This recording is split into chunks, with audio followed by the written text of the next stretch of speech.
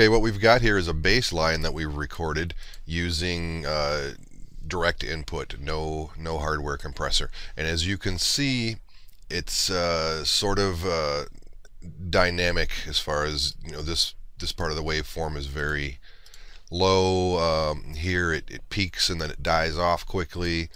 So what I'm going to do is sort of simulate a hardware compression.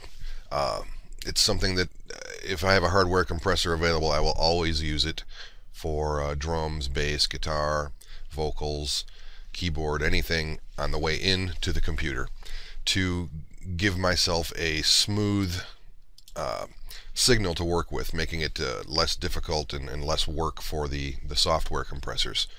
So what we've got here is I'm going to go to my compressors and the VTC vacuum tube compressor, which comes with Mixcraft Pro Studio 7.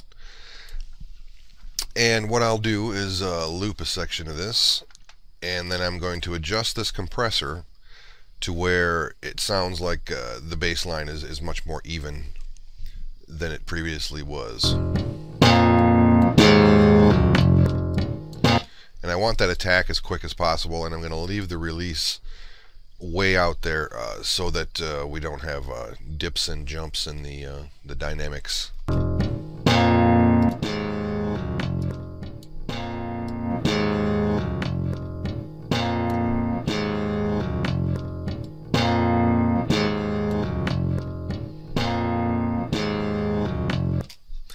Okay, and then what we'll do is right click on this track and choose Mix to a new audio track. And it comes out stereo, so I will right click and go to Properties and Channels and make it just the left channel. And we'll pull this a little higher here, track height, and you can see, for instance here, where this dies out, it does not die out anymore here. So you've got a much smoother, more consistent waveform happening, as if you used a hardware compressor on the way into the computer. And we'll listen to that by itself.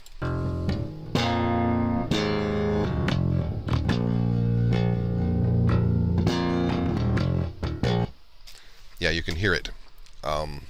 It may be a bit extreme for some of you. I just did that to make obvious the compression that we're using here and strengthen my point. And we'll apply that to a vocal recording as well.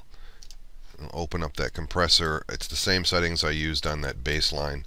So we'll just mix to a new track. And when that's done, I'm going to Properties, Channel Left. And let's raise that track height. Yeah, you can really see it here. It's just smoothed out the whole thing.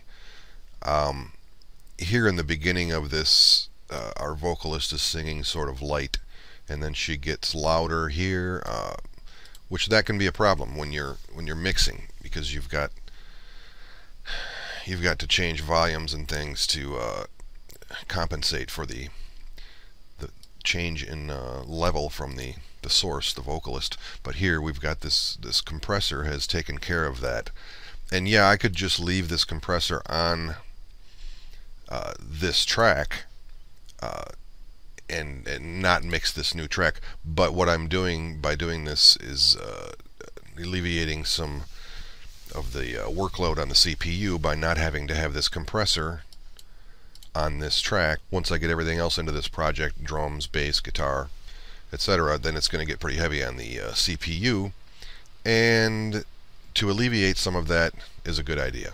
Another reason is that, yeah, this is compressed now as if it were a hardware compressor were used, but now what I'll do, if this were an actual project that I was working on, I would still add another compressor and set it up the way I always do. Go from the sky, the thunder booms, the lightning strikes. And that's going to smooth it out even more with less work for the CPU.